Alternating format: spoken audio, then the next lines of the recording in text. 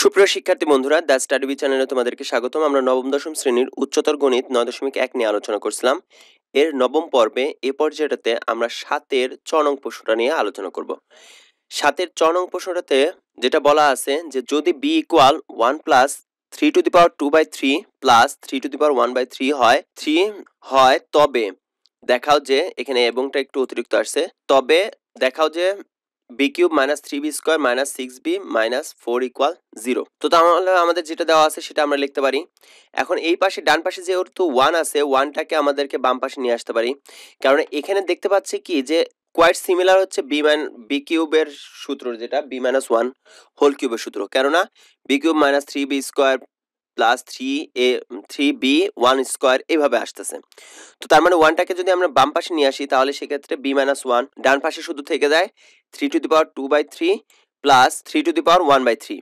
তো এই অংশটা তাহলে উভয় পক্ষকে আমরা ঘন করতে পারি। ঘন করার কারণটা হচ্ছে এইখান থেকে 3টাকে আমাদের তুলে দিতে হবে, এইখান থেকে 3টা তুলে দিতে হবে, তাছাড়া আমরা স্বাভাবিক অঙ্কে নিয়ে আসতে পারবো না, যার কারণে উভয় পক্ষকে আমরা ঘন করলাম।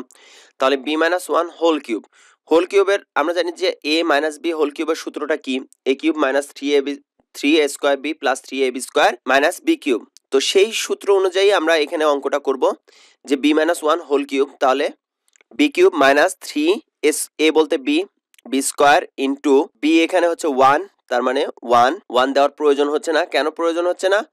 কারণটা হচ্ছে যে 1 গুণন করাও যা না করাও তাই একই জিনিস, প্লাস 3, তাহলে এখানে 3a square b plus 3ab square, a বলতে b আর b স্কোয়ার বলতে 1 এর উপর স্কোয়ার, 1 এর উপর স্কোয়ার দিলে 1টা দেওয়ার প্রয়োজন হচ্ছে না, মাইনাস b কিউব বলতে 1 এর উপর কিউব দিই আর যাই দিই না কেন 1ই থেকে যায়, ইকুয়াল, তাহলে এটা হচ্ছে a প্লাস b হোল কিউবের সূত্র অনুযায়ী। তাহলে আমরা সাইড নোট হিসেবে দিতে পারি যে এই অংশটুকু করা হয়েছে a মাইনাস b হোল কিউবের সূত্র, আর পরের অংশটুকু করা হয়েছে a প্লাস b হোল কিউবের সূত্র।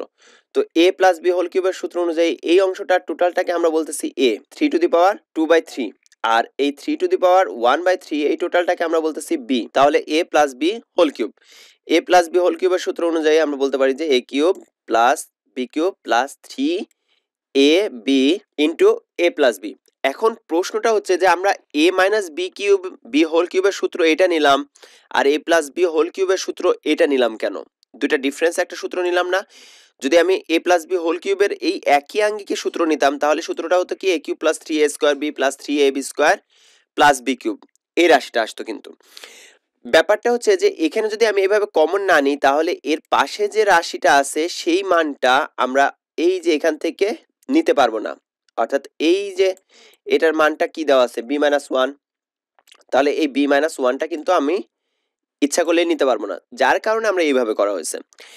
এখন b cube minus 3b square plus 3b 1 এখানে যেভাবে আছে সেভাবেই, এখানে কিউব এবং 1/3 আছে, যে 2/3 আছে, তাহলে এই 3 এবং নিচে 3টা বাদ যাচ্ছে, তাহলে 3 এর উপরে 2, তাহলে এখানে 3 এবং 3 কাটা যাচ্ছে, থাকতেছে 3 এর উপর স্কয়ার, তাহলে 3 স্কয়ার, এইখানে কিউবের 3 এবং এই নিচের 3টা কাটা যাচ্ছে, যার কারণে এখানে থাকতেছে 3 এর উপর 1 দেওয়ার প্রয়োজন নাই। এই জায়গাটাতে 3 ইনটু এই দুইটার ক্ষেত্রে আমাদের 3 এর উপরে পাওয়ার আছে, যদি এই 3 এর উপরে পাওয়ার হিসেবে 1 আছে সেটা আমরা নিচ্ছি না, কেননা এই অংশটুকু থেকে আমরা 1 বানাবো।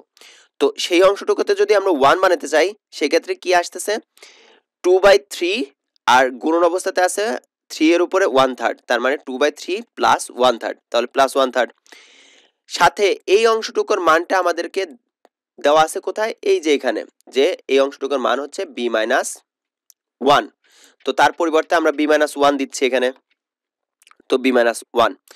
এর পরের রাশিটাতে আমরা শুধুমাত্র এই অংশটুকুর কাজটা করতে পারি, তাহলে 3 স্কোয়ার মানে হচ্ছে 9 প্লাস 3 ইন্টু এই অংশটুকুর থেকে 3 এবং 3 এর লসক হচ্ছে 3, তাহলে 3 দ্বারা 3 কে ভাগ করলে আমরা পাই 1 দ্বারা 2 কে গুণন করলে 2, প্লাস এই 3 দ্বারা যদি আমি 3 কে ভাগ করি তাহলে 1 দ্বারা যদি আমি 1 কে গুণন করি তাহলে 1, তাহলে 2 প্লাস 1 ডিভাইড বাই 3, তার মানে 2 প্লাস 1 দ্যাট ইজ ওয়াই 3/3, তার মানে এক্ষেত্রে আসে 1, এখানে একটু ছোট করে করা হয়েছে 3/3, তার মানে 1, তার মানে 3 এবং 3 গুণন করলে সেক্ষেত্রে আসে 9। একটু ব্যাখ্যা করি যে 3 ইন্টু অফ মান আছে 3 এর উপরে 1, তো যার কারণে এই 1টা দেওয়ার প্রয়োজন হচ্ছে না, 3 এবং 3 গুণন করে 9 ইন্টু বি মাইনাস 1, আর এই 9 এবং 3 যোগ করলে একবারে আমরা বলতে পারি যে 12।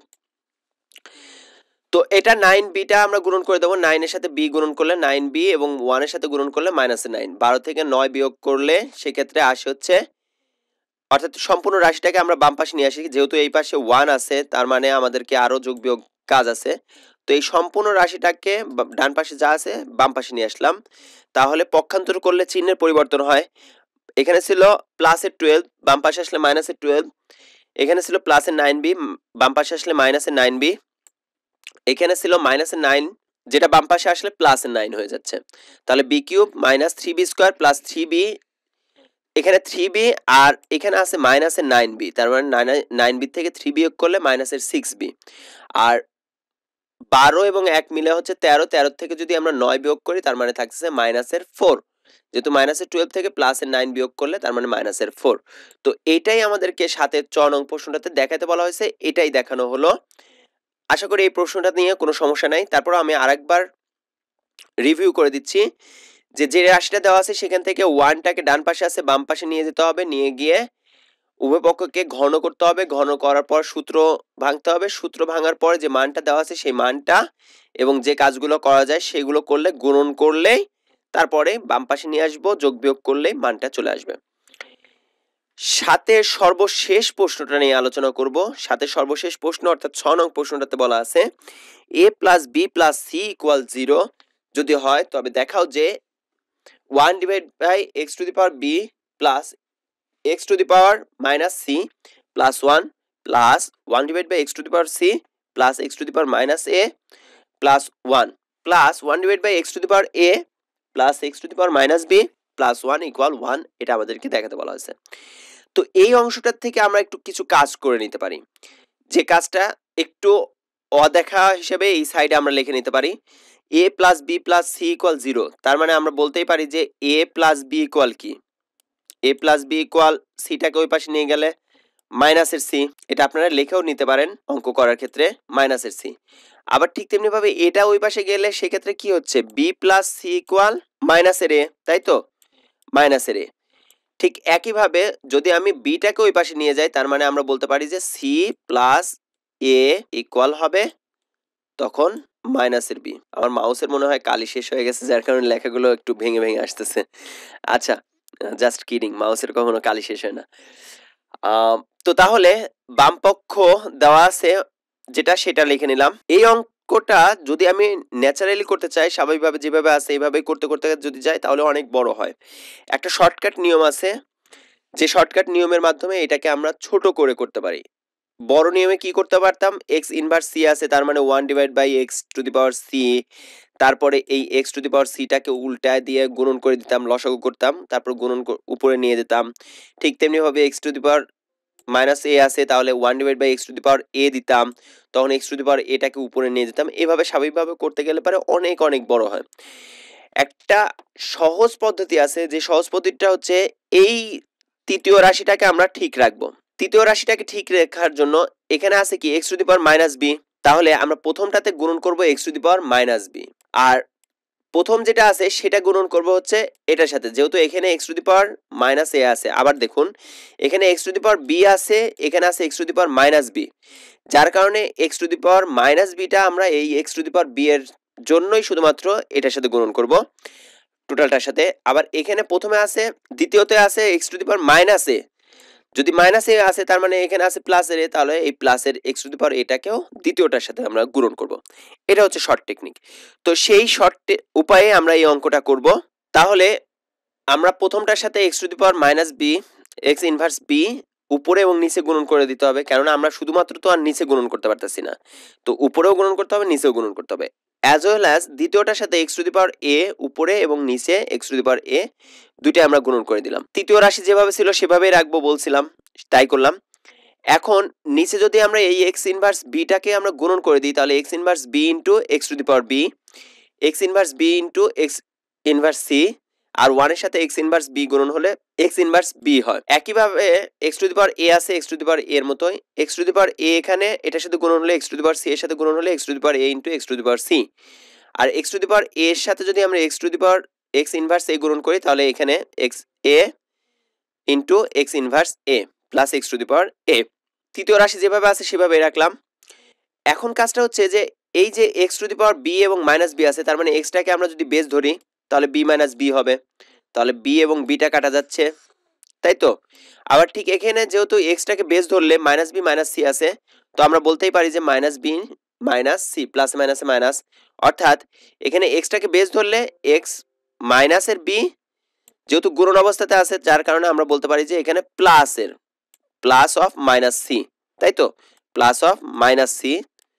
তো এই মাইনাস সি যেহেতু আছে প্লাস মাইনাসে, তখন আমরা মাইনাস করে দিচ্ছি, তাহলে minus B minus C plus x to the power minus B. এখন এখানে এক্সটাকে বেস ধরলে এ এবং সি গুণন অবস্থাতে আছে যেহেতু, তাহলে যোগ হয় এ প্লাস সি। এখানে এক্সটাকে বেস ধরলে এ মাইনাস এ, আর এখানে এক্স টু দি পাওয়ার এ। তৃতীয় রাশি যেভাবে আছে ঠিক সেভাবেই রেখে দিছি, কোনো চেঞ্জ নাই। এখন এখান থেকে বি এবং বি বাদ যাচ্ছে, এখান থেকে এ এবং এ বাদ যাচ্ছে। এখান থেকে একটা কাজ করতে পারি, মাইনাস বি এবং মাইনাস সি যেটা আছে সেখান থেকে আমরা মাইনাস কমন নিলে বি প্লাস সি হয়। তো আমরা আগেই বলছিলাম যে বি প্লাস সি ইকুয়াল কি হবে, এটাকে ওই পাশে নিয়ে আসলে মাইনাসের এ, তাই তো, মাইনাসের এ। আর এখানে x to the power A plus C, তাহলে যদি আমরা বিটাকে বাইরে নিয়ে আসতাম তাহলে মাইনাসের বি, তাহলে এ প্লাস সি এর পরিবর্তে আমরা লিখতে পারি এক্স টু দি পাওয়ার মাইনাসের বি। আর বাকি যে কাজগুলো x to the power zero, এখানে x to the power minus B, আর এখানে x to the power zero, তারপরে এক্স টু দি পাওয়ার এ। তৃতীয় রাশি যেভাবে আছে ঠিক সেভাবেই রাখা হয়েছে, কোনো চেঞ্জ নাই। এখন x to the power zero এর মান কি 1, আর বি প্লাস সি এর মান আমরা বলছি বি প্লাস সি এর মান হচ্ছে মাইনাস এ, তাহলে মাইনাস এ তার আগে আছে আর একটা মাইনাস, তাই তো, এখানে মাইনাস আছে আর এ বি প্লাস সি এর মান হচ্ছে মাইনাস, মাইনাস মাইনাস প্লাস, তার মানে x to the power A plus x to the power minus B plus x to the power A divide by x inverse B. X to the power zero এর মান 1 plus x to the পাওয়ার এ, তাহলে x to the পাওয়ার এ। তৃতীয় রাশি যেভাবে আছে ঠিক সেভাবে, কোনো চেঞ্জ নাই।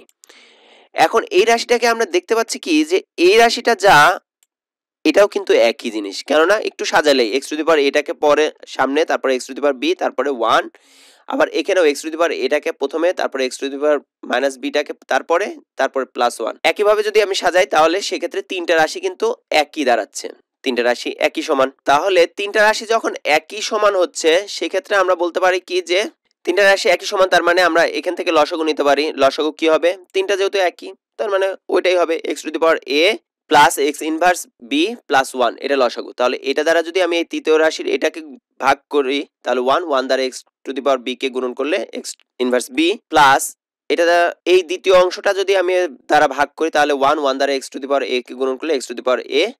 তৃতীয়টা দ্বারা যদি আমি ভাগ করি তাহলে 1 দ্বারা 1 কে গুণন করলে 1। তখন আমরা দেখতে পাচ্ছি যে উপরের রাশি যেটা এবং নিচের রাশি, উপরের রাশি এবং নিচের রাশি একই হচ্ছে, যার কারণে কাটাকাটি গেলে ভাগের কাটাকাটি সর্বশেষ রেজাল্ট আমরা বলছি 1। তো সেই 1 এবং ডান পক্ষ আমাদেরকে দেওয়া আছে 1। তো সেটাই ছিল দেখাতে বলা হয়েছিল, ওই অংশটাই দেখানো হলো। প্রশ্নটা শেষ করার আগে আরেকবার সামারাইজ করব। সামারাইজের বিষয়টা হচ্ছে যে প্রথমত এক্স ইনভার্স বি দ্বারা উপরে এবং নিচে, এবং এখানে এক্স টু দি পাওয়ার এ দ্বারা উপরে এবং নিচে গুণন করব। গুণন করার ফল শ্রুতিতে এক্স কমন নিয়ে যেখানে যেখানে কাটাকাটি করা যায় এবং এই যে জিনিসটা দেওয়া আছে সেখান থেকে যে মানগুলো নেওয়া যায় সেগুলো নিয়ে তারপর আমরা লসাগু করে আমরা উভয় পক্ষকে কাটাকাটি করে তারপর মানটা 1 বের করছি। এই ছিল 7-এর 6, এর মাধ্যমে 7 নং প্রশ্নের সম্পূর্ণ সমাধান শেষ হয়ে গেল।